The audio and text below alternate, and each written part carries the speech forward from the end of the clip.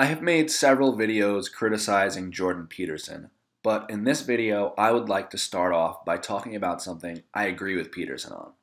I know his work well enough to criticize it because I've listened to many of his lectures online. While I find his self-help advice rather obvious and most of his political opinions absurd and uninformed, I enjoy some of what he has to say on the subject of psychology and religion. But here I would like to put my own leftist twist on a good point he makes. Peterson talks about the truth we find in different stories. I have had trouble tracking down the exact lecture I have in mind, but he gave a version of the idea when he talked to Russell Brand recently on his podcast. In any case, it goes something like this. When someone writes a story, each character they end up creating is the composite of several real people.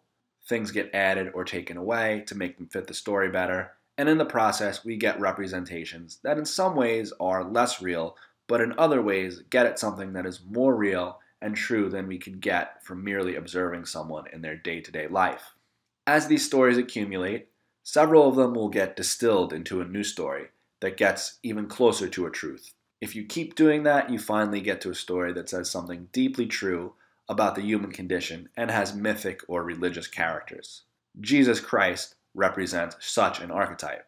For all my criticisms of Peterson, I like that he has found a way to demonstrate the value of religious stories in a way that even some atheists appreciate.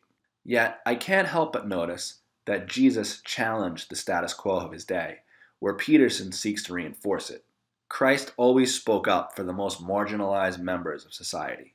He did not just dedicate himself to speaking truth as Peterson suggests, but to speak in truth to power on behalf of those who had none. I will let Marxist literary critic Terry Eagleton take this one. The only authentic image of this violently loving, remorselessly accepting God is a tortured, reviled and executed political criminal who dies in an act of solidarity with the so-called Anawim, the poor, outcast, destitute and dispossessed, in Pauline phrase, the earth, the scum and refuse of society, who will form the cornerstone of the new regime known as the Kingdom of God, and of whom Jesus himself is the representative. Despite what Peterson gets wrong about politics and the political nature of Christ, he does understand one of the important things the story teaches us, and I will argue that it contains important lessons for activists. We all get upset with people and lose our cool. Sometimes these people deserve it. Sometimes they don't.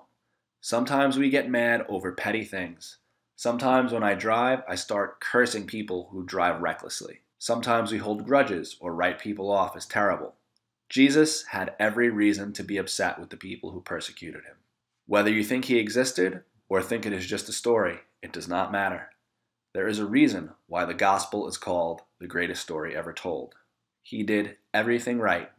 He stood up for the poor and oppressed, yet in the prime of his life, he found himself tortured and executed in one of the most horrific ways imaginable.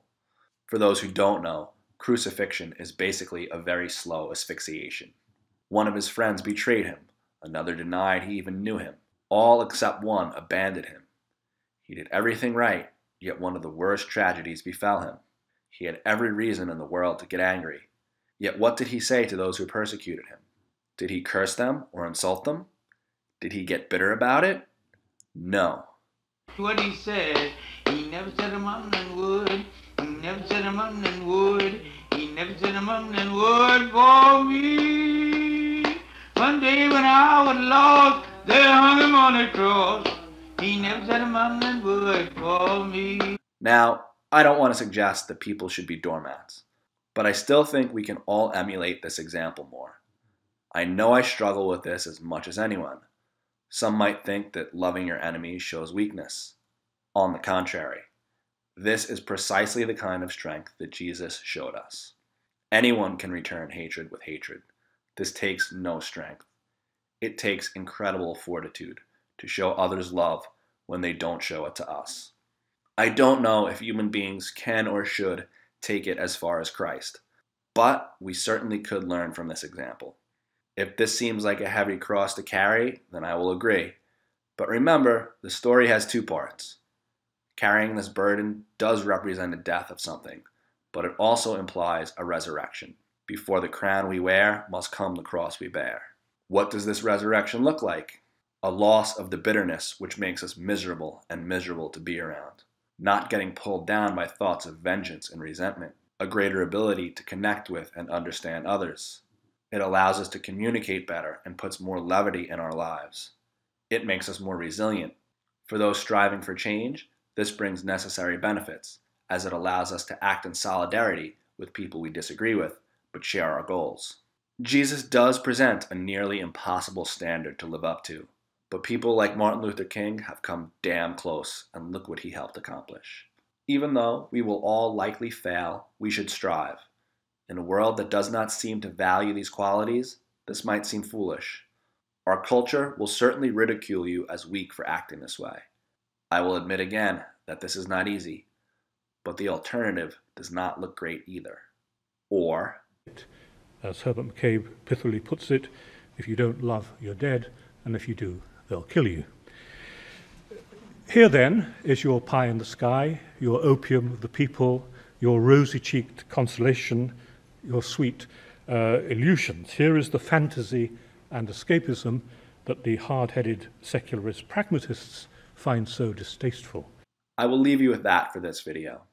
To any Christians watching, a good Friday and a happy Easter to you. For everyone, thanks for watching. Please like, share, and subscribe. If you really like what I do, please contribute to my Patreon or make a PayPal donation. I also have some t-shirts for sale. They feature the major arcana of the tarot deck that you find decorating my channel. For this video, I have used Force. They are available in different colors and styles. Unisex, women's tees, and long sleeve. I have links in the description. I'm Greg Belvedere. Remember, all generalizations are stupid, so never speak in absolutes. See you next time. And they hung him on the cross, they hung him on the cross, they hung him on the cross for me. One day when I was lost, they hung him on the cross, they hung him on the cross for me. They whipped him up the hill, they whipped him up the hill, they whipped him up the hill for me. One day when I was lost, they hung him on the cross, they whipped him up the hill for me. And they spit him in the side, they spit him in the side, they spit him in the side for me. One day when I was lost, they hung him on the cross, they spit him in the side for me. What he said, he never said a mumbling would, he never said a mumbling would, he never said a mumbling word for me. One day when I was lost, they hung him on the cross. He never said a mumbling word for me. What he gonna do? He's coming back again. He's coming back again. He's coming back again for me. One day when I was lost, they hung him on the cross. He's coming back again for me. That's right. Coming back now, wait a minute, sing it. He's coming back again. Come on over here. Coming back again. He's coming back again for me. One day when I was lost, they hung him on the cross. He's coming back again for me. What'd he do? He hung his head and died. He hung his head and died. He hung his head and died for me. One day when I was lost, they hung him on the cross. He hung his head and died for me. What did he say? He never said a mumbling word. He never said a mumbling word. He never said a mumbling word for me. One day when I was lost, they hung him on the cross. He never said a mumbling word for me. That's all right. That was a good one.